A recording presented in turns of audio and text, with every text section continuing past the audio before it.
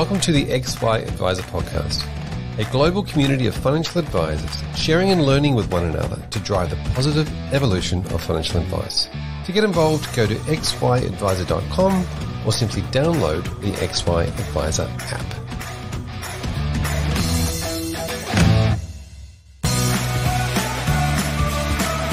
This series is brought to you by Hub24, Australia's leading provider of integrated platform, technology and data solutions to the wealth industry.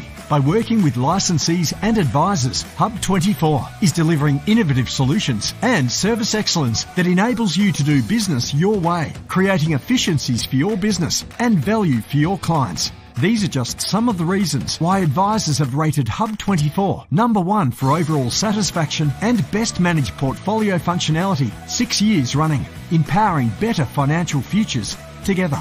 Find out more at hub24.com.au.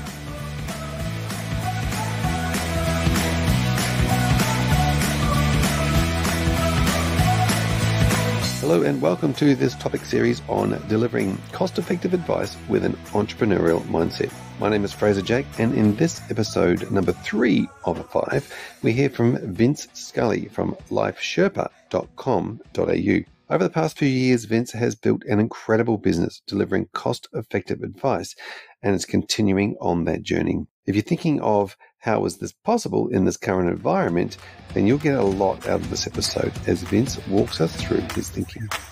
Thank you for joining us again. Fraser Jack here. We are in episode 3 of our 5-part series, thinking about advice in the landscape with an entrepreneurial mindset. I'm joined by Vince Scully, and we're about to dive deep into what he's set up in his business. Vince, thank you so much for joining us. G'day, Fraser. It's great to be here. Fantastic to have you along. Now, I've always been intrigued in your business and watching it grow from the sidelines, and just been in awe of what you've been able to achieve from both an entrepreneurial mindset, but also with your background as an engineer. The construction, as you know, they're the worst type of clients. Yeah, the worst type of clients, but that just means that we can nerd out about the intricacies in the advice process and the legislation. And I know then that you know these details, and that's why you've been able to set up the business you have. Let's start with just a quick introduction to the business that you've set up. So LifeSherpa is a online financial advice service focused on the needs of younger people. And by younger people, I mean generally late 20s to early 40s. The significance of that age group is really that they're going through life's 3 big changes, which I call coupling, nesting, and parenting. So they're starting to deal with money as a couple. Dealing with money on your own is hard. Dealing with it as a couple is a much more difficult exercise. They're nesting, so they're buying their first home. They'll have more debt than they'll ever have in the rest of their life. They have young kids. They're a long way from retirement, and they've got very few assets. So they have the biggest need for protection, insurance. And those 2 things, home loans and insurance, make up about 2/3 of all fees paid for financial advice in the country. Yet, as an industry, or a profession, we've largely focused on the investment side of that equation, and many advisors are giving up the insurance bit to focus on the investment side. Non-super investment advice is about 14% of fees paid. So, if you're looking to have a scale business, you've got to be in the home loan and risk business. Home loans are regulated under an entirely different regime. So we have both a financial services license and a credit license. On the other end of that age group, the reason I say early 40s is we didn't build the tech to deal with pre-retirees and retirees. That's obviously on our product roadmap, but it does add a whole bunch of complexity. And in order to service this group of people, we needed to do it more cost effectively. So if you say that the average fee paid in the industry is, I think it's $3,000 up front and $3,000 or $4,000 a year, that's not something that makes sense to a 28-year-old young couple who think we've got good jobs, how come we're not getting ahead, and why can't we afford a house? Yep. So we set out to solve that problem at a price that they would be prepared to pay. And going back to the original asset affordability or accessibility of advice research, which I think now is 2005 2005, 2006, like it's a long time ago. The conclusion was the consumer was prepared to pay $300 to $500. And the recent advisor ratings research doesn't throw up any materially different answer to that. So we set out to say, well, how do we service this group of people at that sort of price? We concluded that there were three problems we had to solve, and only one of those problems had been really addressed before. So the first one was to be able to find consumers when they weren't actually in the market for a product. So, if you want someone who wants a home loan today or an insurance policy today, they are two of the most expensive clicks you can buy from Google. And so we needed to build something that would engage with this cohort outside of that cycle and be able to create a journey from I've got a vague problem with my money, why aren't I getting ahead, and will I be okay, to leading that person through a journey. And the journey concept is what led to the Sherpa analogy. Lead her on a journey from struggling to thriving via sorting her budget out, getting her debts repaid, buying her first home, sorting her super, preparing for the unexpected, and setting herself up to head over 40 years to retirement. So that was the first problem we had to solve, and that was really built around content and education. So our website is content heavy. Client acquisition costs is spent mostly on engaging content and dispersing that. The second thing we needed to solve, which is where a lot of the effort in the industry spent, is reducing the cost of service. And in our case, that was really about, rather than trying to build tech that solved every problem, we said, well, let's focus first of all on a relatively homogenous group of people. So if you've got a self-managed super fund, you're not a LifeSherpa customer. If you've got a family trust, you're not a LifeSherpa customer. If you're retired, you're not a LifeSherpa customer. If you run an incorporated business, you're not a LifeSherpa customer. And so by focusing on largely PAYG, average or above average incomes, few assets, you actually can create technology that solves most of that problem. So what you do is you do all the research up front and says, well, if you are in this box, this is the answer. And so the advice process then becomes a question of working out which box this person fits in. And there could be thousands of these boxes, but the answer is you solve for the answer first, and now you just have to work out which box they're in. And more importantly, lead them through that journey. And that's the third limb that we had to solve, was making sure that the advisor-client meeting, because you can't deliver holistic advice without a real human.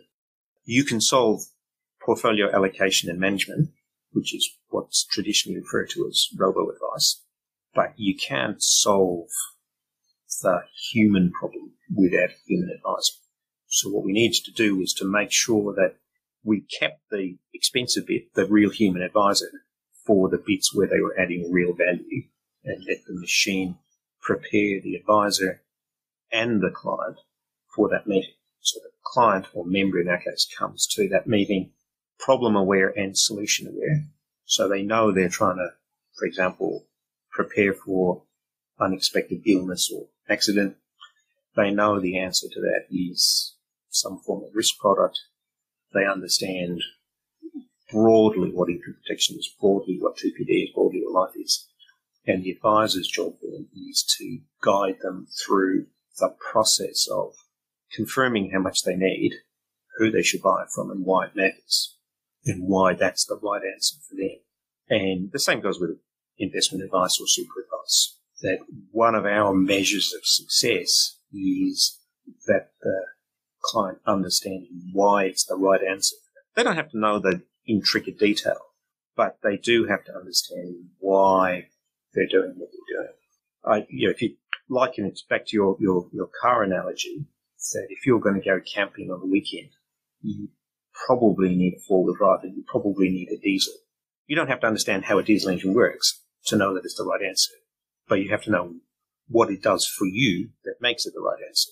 So if any of our clients have to resort to my advisor put me into this explanation, we failed in our job. So we need to give the member the ammunition to deal with Uncle Bob at the barbecue who says, well, why are you in that fund? I'm in some particular big super fund and it's cheap. And so that our member has the psychological backing and knowledge to know that what they've got is actually the right answer for them, even though it may or may not be the cheapest. Now, they may or may not have the argument with Uncle Bob, but mentally they're prepared for it. And that gets rid of the buyer's remorse problem, which is the biggest cause of complaints in this industry. Yep. Now, there's so much to unpack in that, and I love the way that you engineered it through the three phases, and I really love the journey conversation. When you were talking and saying that, it really reminded me of that the hero's journey around every story that's ever been told, who's the hero in the story, and it's very clear to me as you, even in the name and the guide, as a Sherpa, as a guide, you're not the hero of the story. The client's the hero of their own story, and you're just the guide, helping them make a whole lot of small decisions, but helping them make the decision, not you making the decision and telling them what they should be doing. You're just sort of guiding them through this process and saying, there are a whole lot of micro decisions you need to make. We're not going to make every single one of them today, but here is some information. Here is a guide. Here are some thoughts and ideas. There are some decisions to be made. What do you want to do? Is that how it works? Yeah, broadly. Obviously your Sherpa is a guide who knows the territory, has done it before. They carry your pack to share their knowledge of the mountains with you, but ultimately it's your summit, and they're there to guide you to your summit. Sometimes they carry the pack, sometimes they don't, but ultimately it's your summit, and we're there to help you work out what climb you want to do and to get you there and back safely. Yep. Now, I wanted to touch in a little bit onto the tech side of it, because obviously when you mentioned, reducing cost to serve involves a little bit of technology and a lot of, obviously you mentioned a lot about content and education prior to that, and distributing that information and getting it to your members. And I want to talk to you about members as well at some point, the word member versus client. That's a very important distinction. Yeah, it is. I'll dive into that in a minute, but I want to go through the tech build and the conversation around, reducing cost to serve. And obviously there's a lot of options with tech, but then there needs to be a decision-making process behind how and what you use and when you use it. Yeah, that's a really good question. And there's people are spending a lot of money and bandwidth in trying to solve some tech problems. You might make the right decision today, and something newer in China is going to come along tomorrow. So sometimes you do have to bite the bullet. But I think the starting point is, what problem am I trying to solve, and what is the best way to solve that problem? So we spend a lot of time now on the minutiae of cutting seconds or minutes off the call. So if we can better prepare a member for that call with your advisor, and it takes 30 seconds off the average call, well, that's $1.50 off the cost of delivering that piece of advice. And that adds up over thousands of members.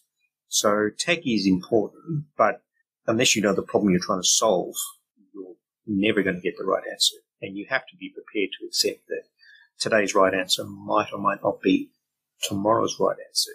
Sometimes you just have to pick and stick. So in our case, we have a member-facing, public-facing website, which is about engagement and education, and allowing the member to diagnose their problem and prioritize the bits of it they want to solve, and learn about the potential solutions, as well as enter their information, so that when they do engage with an advisor, they are prepared for that session. So they know they're trying to solve a what happens if I can't work due to accident or illness problem, and that the solution to that problem is income protection insurance. So the discussion with the advisor now is about guiding through the process. Technically, we can do that untouched by human hands, but customers won't actually buy, particularly when you get to a exclusion or a loading.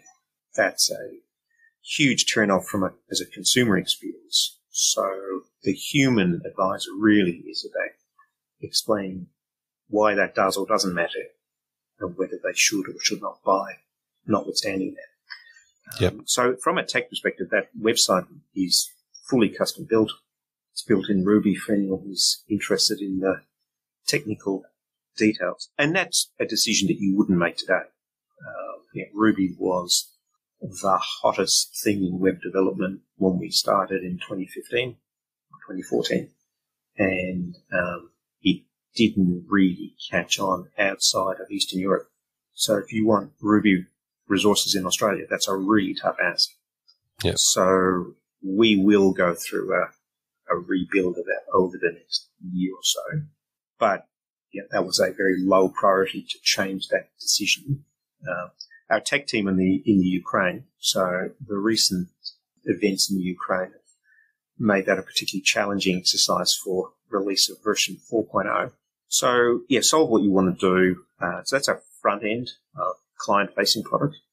Back end is built entirely on Salesforce, and that's a whole bunch of apps that all work together. So we use Salesforce for our CRM. We use Marketing Cloud for our marketing automation, emails and text messages. We use Recurly for subscription management. We use Stripe for payment collection. We use a system called Vonash for our phone system, so that when you dial 1300 LifeSherpa, it goes, that's Fraser's cell phone. Fraser's advisor is Steve. Now, where's Steve logged in today? And in the meantime, it started recording the call. And that recording is attached to your record in Salesforce. So for us, Salesforce was largely around making sure that all the information about the client was collected so that anyone could deal with the client's details, and all of the information was there. So that that information didn't disappear as soon as the advisor moved on to another practice. Yeah. Now, I want to ask you some information around the gathering or the collecting of structured data that you didn't have obviously when you started, but now that you're several years, 7 or 8 years now into 2014 we got a license, so we're coming up on the page. Yeah, that you will now have all the structured data that can help you grow your business. I want to get to that in a second. Now, you mentioned phone calls, and obviously that's been a big part of the business over the last few years. Or since the beginning, really. But how has online meetings come into that as well? Now, obviously, there's been online meetings, and how have you seen that shift from? Is it still mostly phone call, or are you getting a lot of online meetings? Yeah, that's a really good question, and that's one thing that surprised me. That's probably the biggest surprise in all of the 8-year journey. That we started by building the tech to have video meetings. So we started with Sweetbox, which you may be familiar with. Which was advisor-centric video conferencing. And in 2014, 15, 16, nobody wanted to do video calls. So we actually did 90+% of our client meetings were held by phone. With COVID, and so in the end, we actually ditched Sweetbox and replaced it with Google Meets. But through COVID, people are now actively requesting video meetings. So when you give someone a choice now, in probably more than half the occasions, they will choose video over phone. And we have COVID to thank for that. I see that as the pendulum, right? You set it up one way, you're expecting it, it swung back the other way to 95% phone calls, and now it's sort of coming back towards the middle or just over. So, I mean, we're agnostic, really. It's obviously easier to sense whether your message is getting home when you can see the person and they can see you. You do lose a lot of those feedback signals, non-verbal signals on the phone. So your communication skills have to be so much higher to conduct a meeting purely on the phone. And we've obviously spent a lot of time on training and processes to meet that. When you can actually see the quizzical look on a client on the video conference, you get a lot more feedback as to how they're feeling and how they're receiving the message. So I'm a big fan of video conference, but it's taken a pandemic to convince people. Yeah, it's because that's what it's all about. It's about what consumers are after.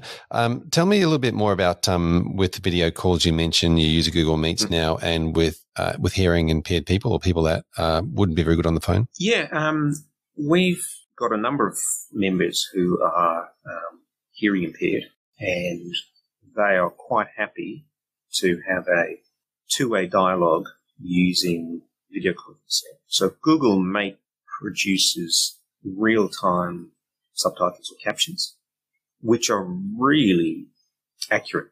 And you can see it going back and recreating early parts of your sentence when it works out what you've said in the rest of the sentence. And then some can verbalize, others can't really. And they're happy to type backwards, but they're very good at it. And Google Meets just changed the game in that context. You could not do what we do with these group of clients without that sort of technology. Yep. Yeah, it is certainly. There's been, and in a lot of that scenarios, it's not like you've created Google Meets. It's a product that's already existing that all you're doing is utilizing it in the business. Yeah, and it's a couple of dollars per user per month. Yeah, that's such a change. I was telling one of the BDMs, one of the fund BDMs over coffee the other day, they're a tech fund, so we were talking about technical changes in my career.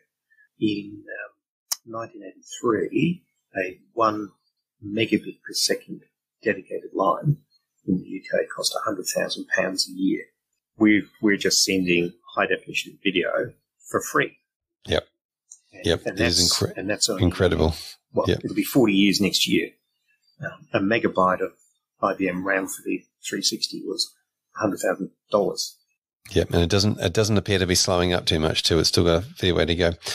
Now, one of the things I wanted to throw into the mix here was just the conversation we mentioned earlier around membership and members, because a lot of the time we struggle with, the process. The traditional process was a fee for service, either linked to an investment amount or the time and within an office, because obviously that's how accountants used to charge per office. They used to work out what the cost would be.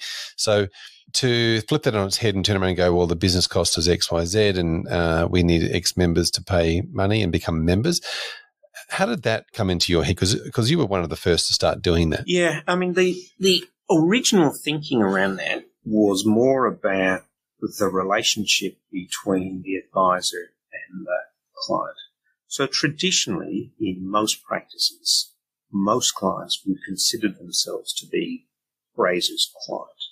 That Fraser is my advisor. It's not Balmain Financial Advisors, what it says on the door. It's I'm going to see Fraser, my advisor. And the consequence of that from a practice perspective was that the individual advisors started to capture more and more of the revenue, and that the practice therefore really became this loose cooperative of individual advisors sharing a kitchen. And that led to a whole bunch of behaviours which were not consistent with sharing clients around the office. And it also meant that the thing that drove the advisor's ability to capture that revenue was that if they could threaten to walk across the road, and most clients would follow them. So the initial thinking around this was that we wanted people to form a relationship with the brand, the LifeSherpa brand, rather than their individual advisor. And the use of member rather than client is part of making sure that they feel part of a community rather than part of a book of fees that can be sold and transferred. So, but in order to do that, you've got to have a whole bunch of systems and behaviours in the team that makes that a reality. Turning your $4,000 ongoing advice fee into a membership fee on its own does nothing. What you've got to do is have the benefits of membership be clear, and then to make the member feel that they are actually a member. So when you join LifeSherpa as a member, you get assigned a Sherpa, who may be one of a number of people. They could be a licensed financial advisor on the register. They could be a mortgage broker. They could be someone who isn't on the register but is otherwise licensed. But their job is to ensure your success as a member. So they will do a lot of coaching and onboarding to make sure that you're getting the most from your membership and to guide you to the relevant expert at the time. So if they were a an advisor going through their PY, for example, they will have been trained in the LifeSherpa coaching methodology and all of our philosophies, so they can do a lot of the non-personal advice stuff. But when it comes to doing a piece of super advice or a piece of risk insurance, they would then introduce the relevant expert, but they're still fundamentally responsible for making sure that happens and making sure that you're progressing as a member. And that division of labour is particularly important in terms of the cost structure. But it does rely on scale. Yep. But the membership is largely around divorcing that relationship between an individual and a client and turning it into a member of the community who will be serviced by whoever the relevant expert is from time to time. So when your advisor leaves, Salesforce will just ensure that all your information is still there and life goes on. And you still call 1300 MySherpa, you still email MySherpa at lifesherpa.com.au, and you don't need to know really whether it's Mary, Sophie, or Pete. Yeah, that's a really interesting distinction, isn't it? To be able to have the systems in the background that can help, but then also having a project manager that doesn't need to be an advisor that can project manage the client through all the different steps and guide them along. Now, you need your systems right and your processes right to make sure that can be done in compliance. So everybody has got to understand their role in that machine and know what they can and can't say, which comes down to moving compliance from that's what compliance say and that's what you do to understanding why that's the law. So whenever we have a discussion about can I do this in our WIC meetings, we will always go back to, well, what does the law say? Why are you doing that? What's the section that tells you that that's what we have to do, and understand and grasp the reasons why we're doing it. And once you do that, passing the FASI exam becomes a breeze because you actually know why you're doing it. So you can apply the same techniques to anything.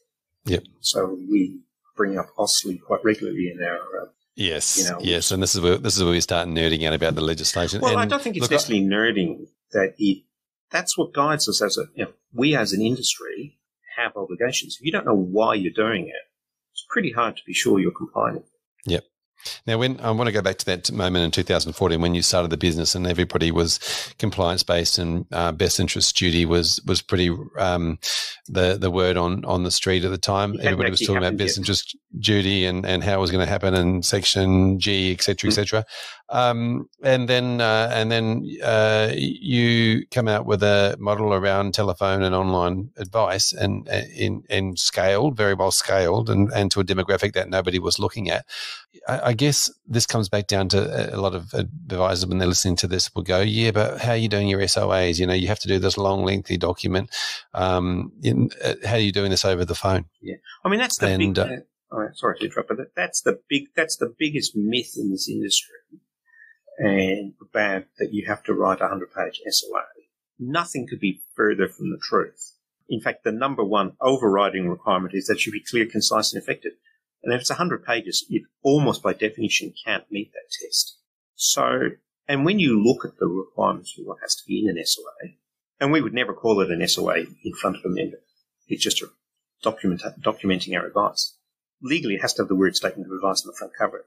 But, really. So when you see the FSC putting out a thing saying the reason advice costs $6,000 or whatever it costs is because we have to write 100-page SOAs, and by cutting out stuff from the SOA, we could miraculously cut the cost of advice. If it's costing you $3,000 to write a statement of advice, as opposed to deliver the advice, I can accept it costs $6,000 to deliver the advice if you're doing it one-on-one bespoke. But if it's costing you $3,000 to write a report, you've got a serious system problem, and it doesn't need to be 100 pages. One of the ways that we addressed that was by doing everything as single topics. So if someone gets a piece of super advice and also does a risk piece of advice at the same time, they will actually get 2 statements of advice from us. And that's because that's a much more straightforward way of documenting it and automating the documentation. That if you try to automate a complete holistic piece of advice that deals with every possible combination, you're creating a monster and it will never work. And I think that's probably the biggest tech mistake we've made as an industry, is trying to solve for everything at once. There's an old saying in the law that says hard cases make for bad law. So if you were trying to solve for all those edge cases, you end up with a monster. And that's why we focused on this cohort of the demographics, that if you have a broadly homogenous group, I mean, they're all different in their own way. You know, no two members are identical, but they are generally suffering from the same problems, and the solutions are broadly similar. It's at the edges that they're different. So the myth of the 100-page SOA that's simply not what the law says.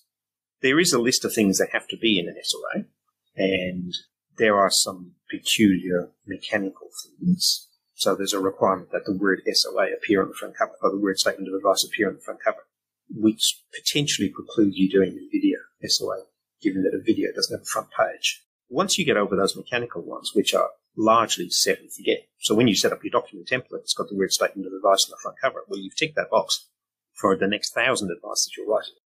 Yes, I love the subject, Vince, on the video SOA. I think we have solved for that. I'll have to talk to you about it offline, but it's there's definitely an idea that the words SOA must appear on or be near the beginning.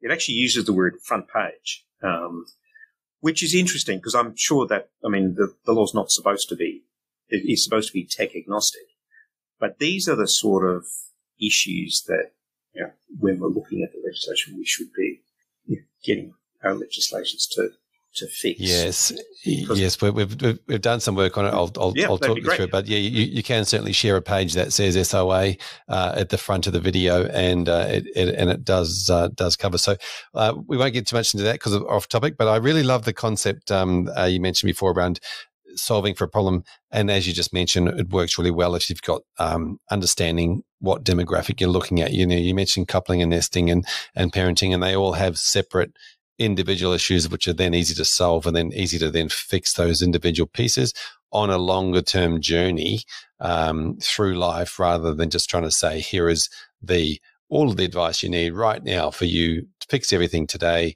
We're going to do the whole lot, and it's going to take days and weeks and months and hundreds of pages. Get decision fatigue. And you can see that in home loans with the number of people who go 50% fixed, 50% variable, because it's the last decision they make. And you know, a lot of bank home loan people and even brokers will go, it appears that this is the line of least resistance. Hey, you have a bet each way. It's a non-decision, so it takes away that one decision.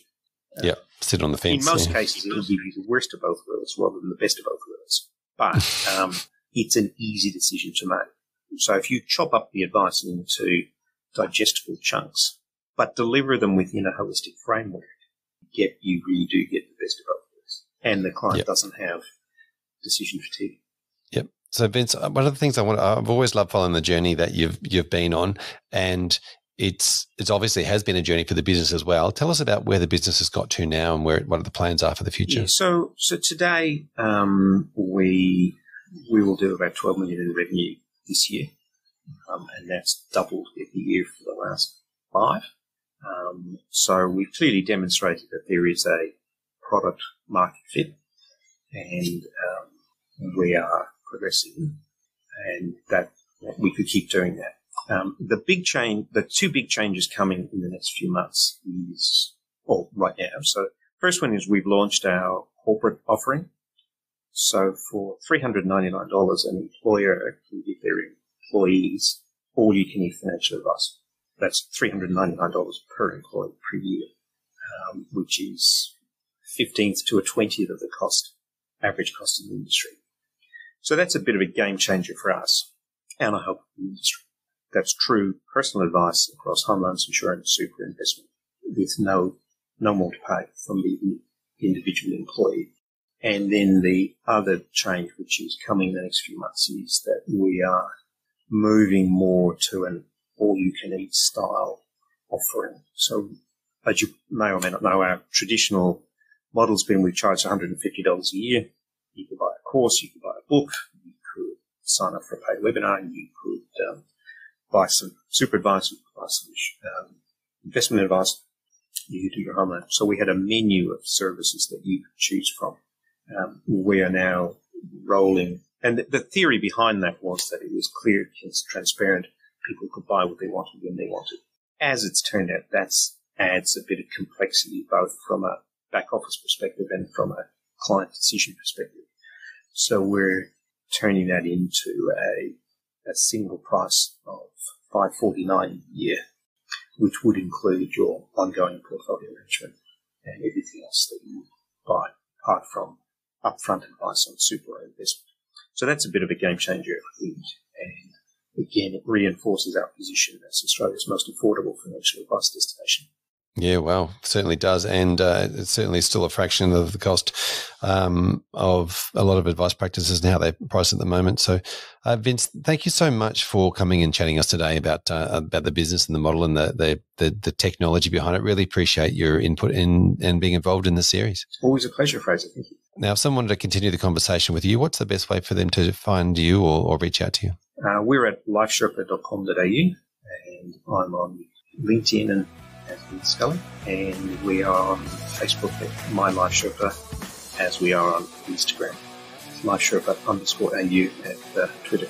Wonderful. Thanks very much, Vince. Appreciate it. Pleasure.